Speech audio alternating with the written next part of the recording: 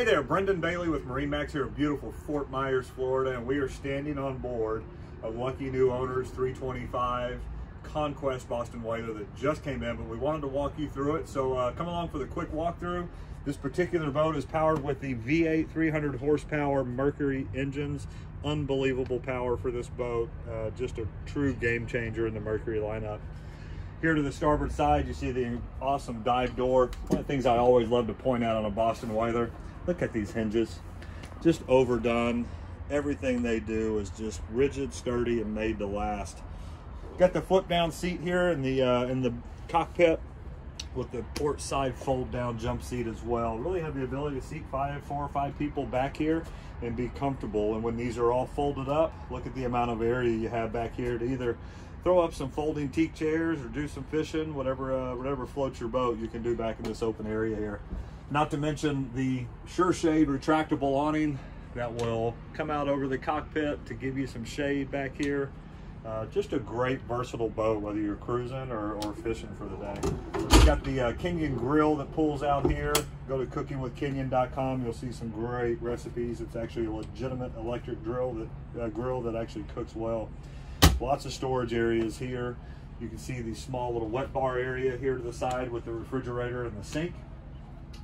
Flip-flop seats. You've got a footrest that'll pull out, but nice seat to be able to sit on, face back, watch the dolphins chase you or watch the wake as you go along.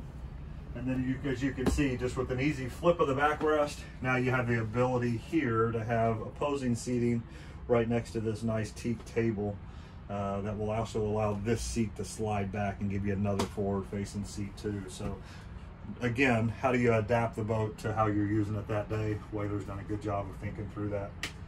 Helm station here. This particular boat is equipped with the dual Raymarine Axiom screens, fusion stereo system, the large Mercury vessel view display, and one of my favorites, the joystick docking feature with Skyhook, or what I like to call virtual anchor. So really keeps boating easy and simple, and Whaler's done a good job of integrating that on this boat as well. So one of the things I love about this boat is look at the visibility. We have glass all the way around. This one has the half windshield to here. Just really gives you a nice line of sight as you are cruising or navigating or doing some fishing. You really got a nice helm area here to operate the boat safely.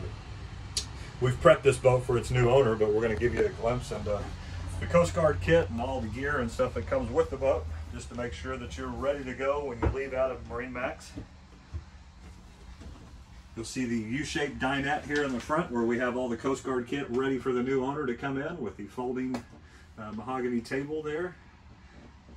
Fully featured galley with the Kenyon single burner stove, microwave oven, isotherm fridge, and then again the mid-berth. Really a nice size mid-berth. Really 2 or 3 people could sleep back there and be very comfortable actually. And then the stand-up closet as well. And then a nice wet head with the ability to take a shower, and actually has enough room for me. I'm 6'5" and can pretty much stand up straight in there. So I'm Brendan Bailey with MarineMax here in beautiful Fort Myers, Florida, and we would love to hear from you. Give us a call and we'd love to get you aboard. Thanks, bye-bye.